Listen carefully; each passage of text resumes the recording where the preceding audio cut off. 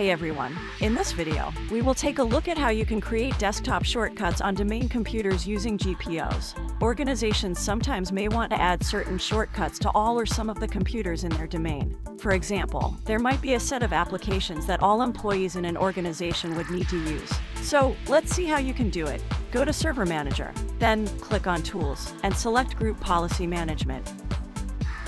In the left pane here, navigate to the domain on which you want the policy to be applied. Right-click on the domain container, and then click Create a GPO in this domain and link it here.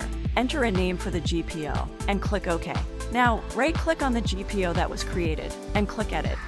In the left pane of the window that pops up, navigate to User Configuration, Preferences, Windows Settings, and finally, Shortcuts. In the right pane, right-click on the blank area, click New, and then Shortcut. In the window that pops up, under the Actions section, choose Update. Under the Name section, enter the name that will be displayed for the shortcut that will appear on the desktop screen. Choose the target type, whether it is an application, a URL, or a shell object. Choose the location where you want the shortcut to be created. In this case, it will be a desktop. Mention the target path, which is the location where the application is installed, and then the icon file path, which is the location of the icon image, which will be the shortcut's icon. Click OK to confirm the action. Now the shortcut should apply to all the computers in the domain after the group policy is updated.